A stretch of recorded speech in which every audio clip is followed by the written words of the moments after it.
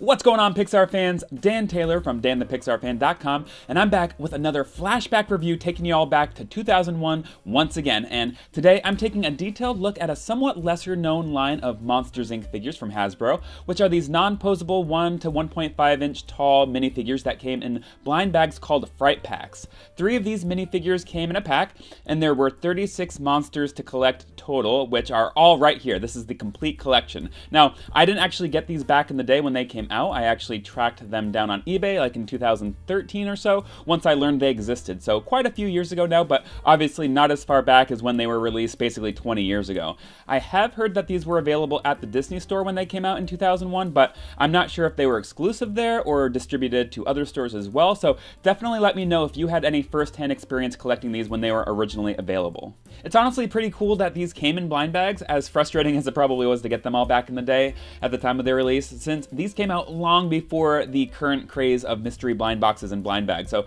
it's just kind of cool. I guess these were kind of ahead of its time in that sense. So this is a checklist that came inside each Fright Pack, and it's got an image of all 36 characters on the front here, and then a written numbered checklist on the back as well. And then this is what the actual packs looked like if you were to get them in the store. Again, I had to grab these photos off various sites online. Like I said, I never purchased them in the actual bags, and honestly, even if I had, I most likely wouldn't have had a picture of them now from back then regardless. Anyway, something I find really interesting about this collection are all the early names or nicknames of a lot of the characters here, basically before any real supplementary material. So for a while, this was all we knew as far as the character names for some of the more obscure characters. It's just so funny how literal the names are, like Muscle, Eye Hand, Arm Guy, Blinky, Jaws, Two Legs. It totally reminds me of vintage Star Wars figures with their literal nicknames like Hammerhead, Walrus Man, Yak Face, and Snaggletooth, Prune Face, and so on, which a lot of fans still refer to them as to this day.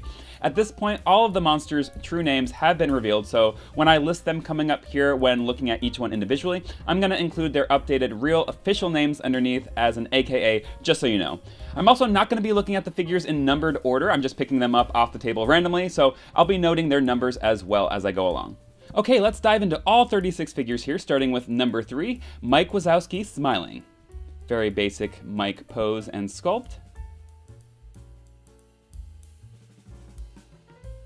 Then we have number 13, Sully waving. Again, this is your very basic Sully sculpt. Number 30 is Water Noose.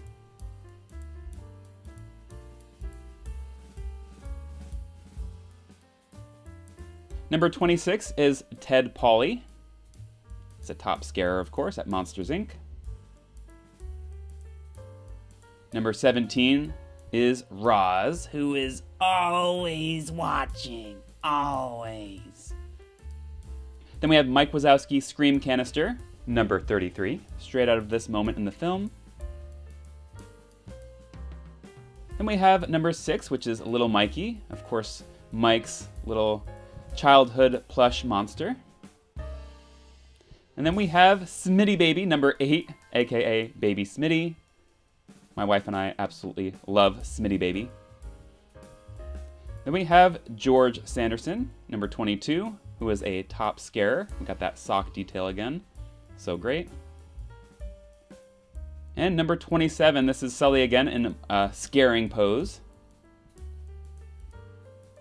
Then we have number 18, Mike Wazowski worried.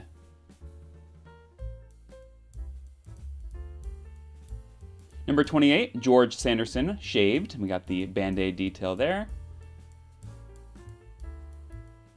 Number 4, Blinky, aka Stuart. Stuart is Harley Gerson's assistant. Number 19 here is the Yeti, and he looks to be holding like a can of purple paint, which is kind of weird. It should be yellow snow cones, but who knows, maybe this was from a cut moment from the film. Number 31 here is Jaws, also known by his real official name, Ricky Plasuski. He's a top scarer at Monsters Inc. Number 36 here is this CDA agent number 3, and this was the closest design I could find to this look in the film. Then number 21 here, Thaddeus Bile. Of course, his friends call him Phlegm. Number 32 is the shift manager, aka Jerry Slugworth. I love his 7-fingered hand detail there, which is accurate. Number 10 is a really clever one. This is Randall Boggs' Clouds. This is when he disappears in front of the Andy's Cloud wallpaper Easter egg in the film. Then we have number 15 here, the newscaster or news anchor, and this looks like it could be an earlier design of the character in the film since he does have glasses here, but other than that, he does look pretty similar.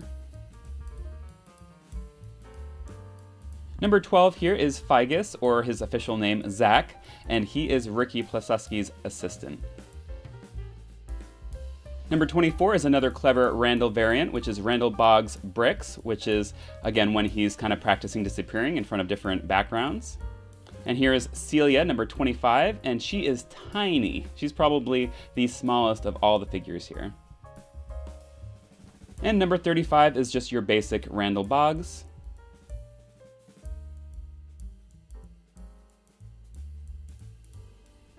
Number 9 here is Eyehand, or as he's also known by his real name, Waxford. Remember, he's the one with the shifty eyes, and he's the assistant to Augustus Spike Jones.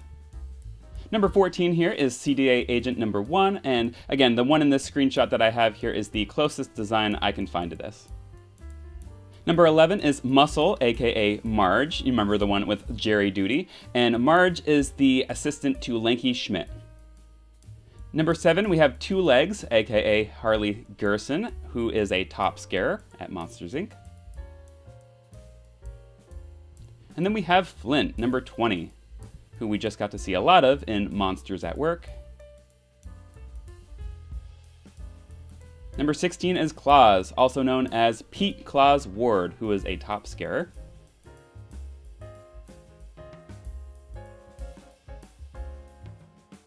For number 29, it's CDA Agent 2, and again, this was the closest design I could spot in the film that even resembles this figure. And for number 2, it's Boo in her monster costume.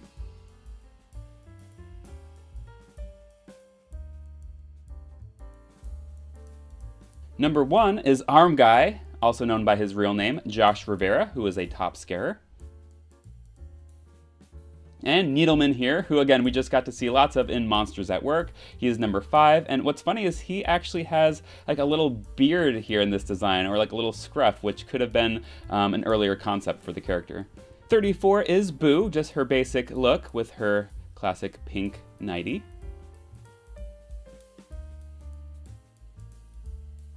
And last but not least, we have Fungus, who is, of course, Randall's assistant, and he is number 23.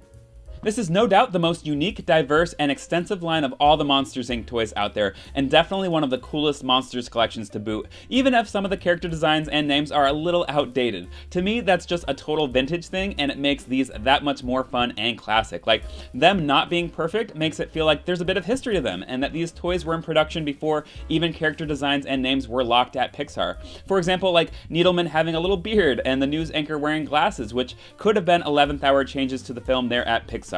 But yeah, no other line of Monsters, Inc. toys to this day has ever come close to releasing this many characters, not to mention the really obscure ones that we've only ever gotten right here.